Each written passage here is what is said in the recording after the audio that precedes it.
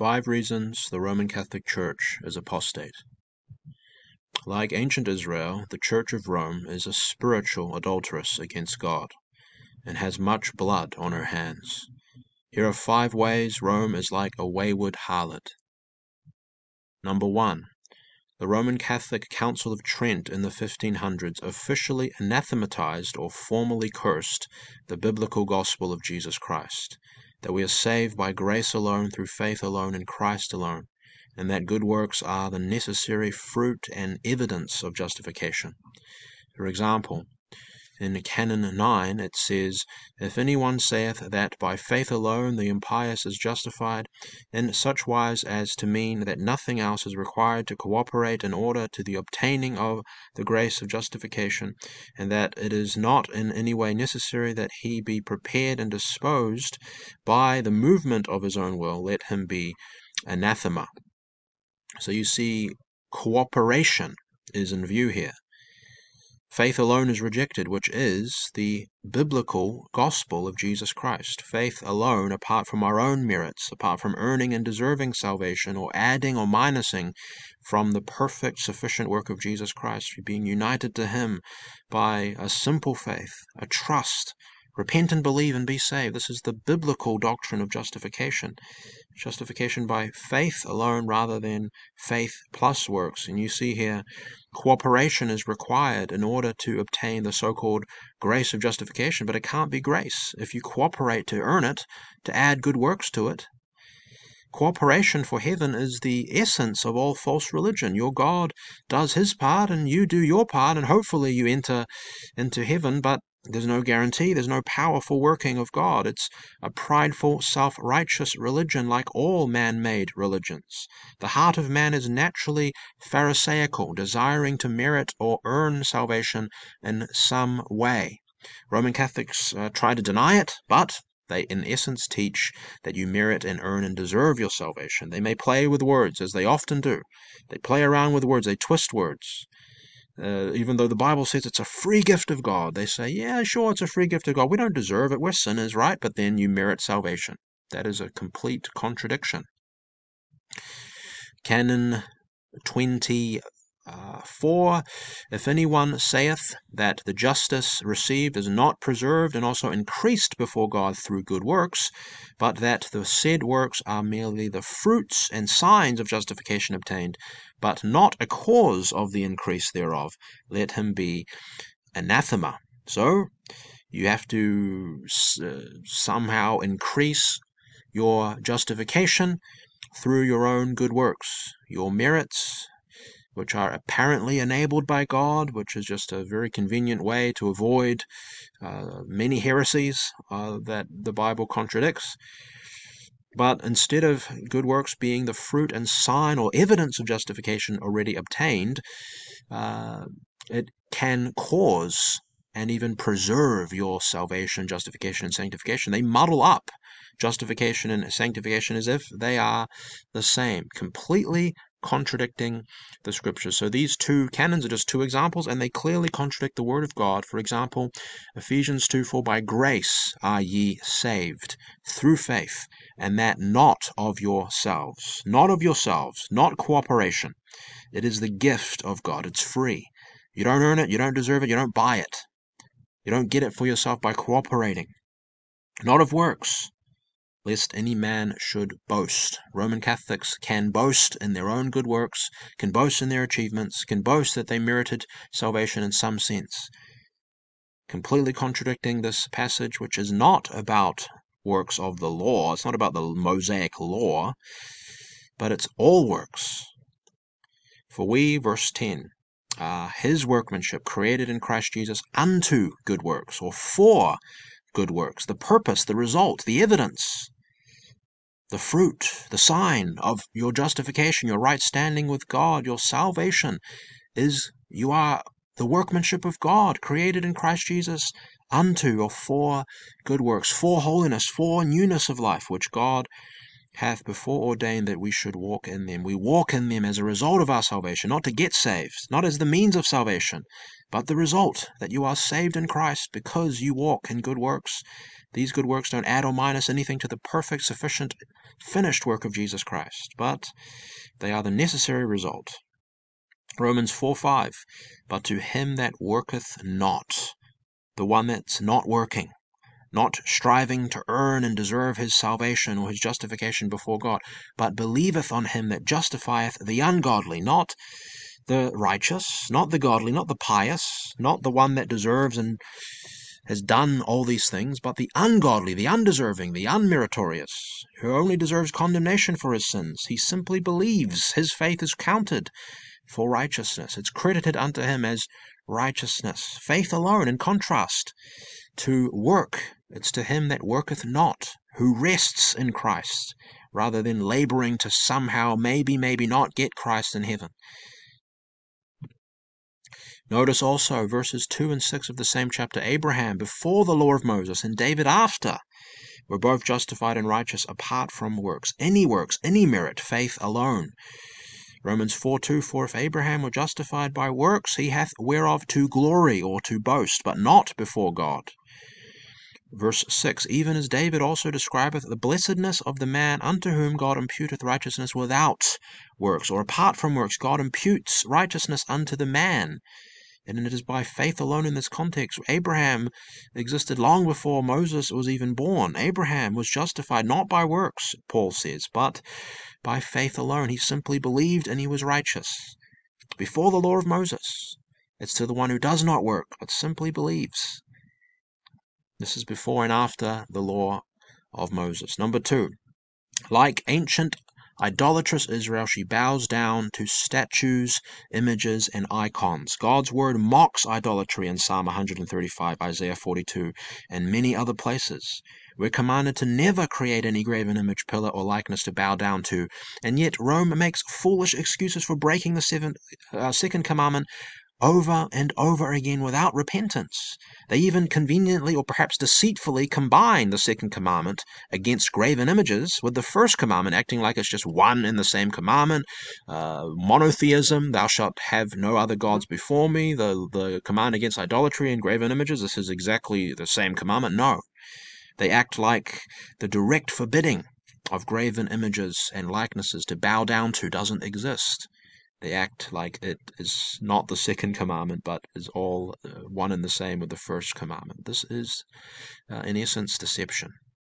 The second commandment is very important, very relevant. Repent, for you're breaking the second commandment, my friends. There is simply no way that God hates idolatry and the bowing down to statues, but then heartily approves of the Roman practice that looks and seems exactly the same. The Pope honors statues and icons that have ears but do not hear, eyes but do not see, feet but do not walk. He does not honor Christ, but is an antichrist, a deceiver and a man of lawlessness with a false Christian religion, promoting lies and idolatry. What's the difference between these popes and the man on the right worshipping his Hindu gods? Why is bowing down to a golden calf an abomination, Exodus 32? But bowing down to a statue of Mary or creating a Queen of Heaven shrine for her is a holy and pious thing that we should admire. It's not superstition. It's not the heathen pagan practice of idolatry, bowing down to lifeless, dead statues made with human hands. Number 3, she has killed countless true saints of Christ. She is drunk with blood. Some estimate 50 to 70 million the apostate Church of Rome has murdered over the years, and doubtless millions of Protestants and sincere followers of Christ. Persecuting the church. This is foretold in the scriptures. This anti-biblical church has been power-hungry and filled with bloodlust for centuries.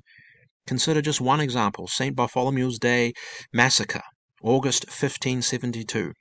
Where thousands of Protestants were murdered by the Roman Catholic Church within just 1 or 2 weeks, I believe. And it was approved and celebrated by Pope Gregory XIII. The estimate of the number of deaths varies a lot, from 2,000 according to a Roman Catholic apologist to a huge 70,000. Right? It's hard to know exactly, but let's assume the middle ground. Tens of thousands murdered within a couple of weeks. This is insanity. This is bloodlust. John 16:2. They shall put you out of the synagogues. Yea, the time cometh, that whosoever killeth you will think that he doeth God service. People, religious people, will kill true believers, sincere followers of Jesus Christ, and think they are serving God in the process, think they're doing God glory and honor. This applies to the Church of Rome, and this applies to Islam as well. Killing and thinking they're doing God a service, that God is pleased with it. Revelation 17. And upon her forehead was a name written, Mystery, Babylon the Great, the mother of harlots and abominations of the earth. And I saw the woman drunken with the blood of the saints, and with the blood of the martyrs of Jesus. And when I saw her, I wondered with great admiration, or marveled with great amazement. Now, as we should know, many commentators believe this harlot, mother of harlots, as Babylon the Great, refers to the Roman Catholic Church herself. It may even refer to idolatrous Israel that put Jesus to death. But you see, the principle applies. This woman is filled with the blood of the saints, drunk with the martyrs of Jesus Christ. How many millions has the Roman Catholic Church murdered? How many true saints who love the Lord, who are faithful to Jesus, were burnt at the stake by the Roman Catholic Church? Burned or drowned. All these things, cruel deaths. Revelation chapter 9 also says, And the rest of the men which were not killed by these plagues, yet repented not of the works of their hands, that they should not worship devils and idols of gold and silver and brass and stone and of wood, which neither can see nor hear nor walk, neither repented they of their murders, nor of their sorceries, nor of their fornication, nor of their thefts. Rome is essentially guilty of necromancy, a form of sorcery to the dead, praying to dead saints like they have power to answer. Popes are guilty of sexual immorality and robbery. The Church of Rome has been greedy and been extortionists for many years. And before, the Pope usurps the authority of Jesus Christ and his titles.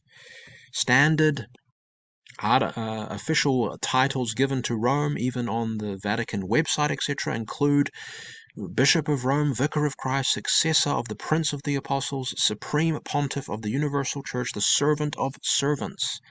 So what is this supposed to mean? That Christ is not the Supreme Pontiff of the Universal Church? Jesus is not the servant of servants, or absolute high priest, as the word pontiff can mean? And the head of the church? Jesus is not really the head of the church. He's been replaced by the Pope? No. The Pope is a usurper. He's never been appointed by Christ to rule. Scripture declares, quote, And he, present tense, is the head of the body, the church, referring to Jesus Christ. Not Peter then living. He doesn't say Peter's the head of the church, by the way. He says Jesus is the head of the church, who is the beginning, the firstborn from the dead, that in all things he might have preeminence. And ye are complete in him, which is the head of all principality and power. For the husband is the head of the wife, even as Christ is head of the church, and he is the Savior of the body. No, wait, Paul, you're wrong. You're wrong. Peter is the head of the church, not Christ. Peter is the head of the church. Why are you speaking like this? Only Jesus Christ gets to make infallible declarations for the church. The Pope has no right, no power, and no ability. Jesus Christ is our great high priest, according to the book of Hebrews, not the Pope as the pontiff, the supreme pontiff, not just any, the supreme pontiff of the universal church. It's nonsense. 1 Peter chapter 1 verse 1 and 2 Peter chapter 1 verse 1. Peter, an apostle of Jesus Christ. Simon Peter, a servant and apostle of Jesus Christ. Not the Pope, not the head of the church, not the apostle of all apostles and the servant of all servants.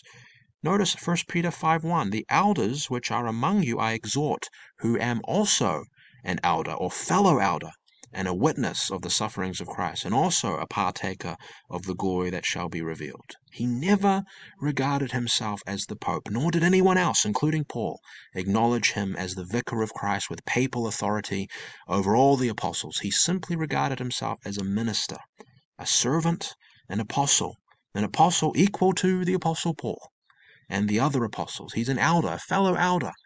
Never the Pope, never the head of the church, or the servant of servants, or the leader of all the apostles. It's insanity to believe that the scriptures teach such a thing. So, number 5, she denies the sufficiency of God's holy word. Tradition and ritual are more important to the Church of Rome than God's infallible, sufficient word. Their popes and councils change, add to, and minus from the scriptures, contradict one another, and encourage abomination. They claim to be Bible-believing Christians, but they don't even preach or expound the word. Rather, they proof text snippets in order to justify their man-made traditions, which clearly take preeminence.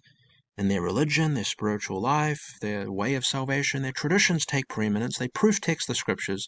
The scriptures are just a little add-on.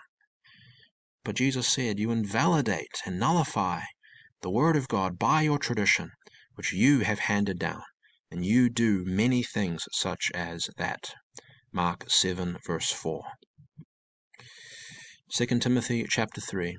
But continue thou in the things which thou hast learned and hast been assured of, knowing of whom thou hast learned them, and that from a child thou hast known the holy scriptures, which are able to make thee wise unto salvation through faith which is in Christ Jesus. All scripture is given by inspiration of God, and is profitable for doctrine, for reproof, for correction, for instruction in righteousness, that the man of God may be perfect, thoroughly furnished unto all good works. Not some good works, all good works. The scriptures alone, as we read here very clearly, not tradition, makes a person wise for salvation.